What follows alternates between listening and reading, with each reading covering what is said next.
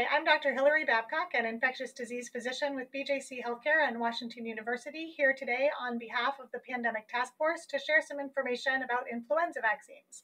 I know we've spent a lot of time talking about COVID, so for a nice change of pace, we can talk about influenza today.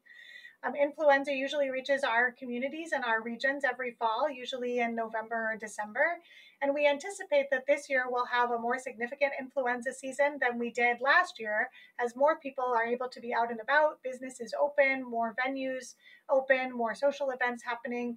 Luckily, thank you to our COVID vaccination campaigns that we've been able to get people protected.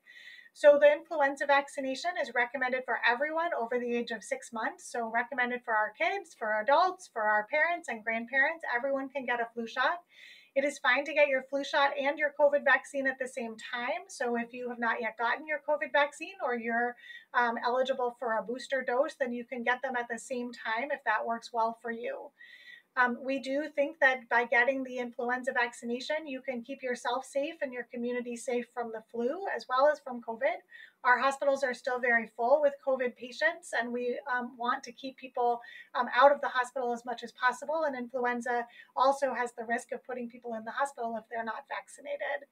You can find flu shots at your local retail pharmacies, through your grocery stores, through your healthcare provider, through your healthcare system website, through health departments. They're not hard to find.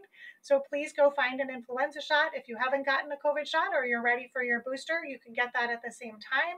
And these will really help keep us safe going into this winter respiratory virus season. Thank you.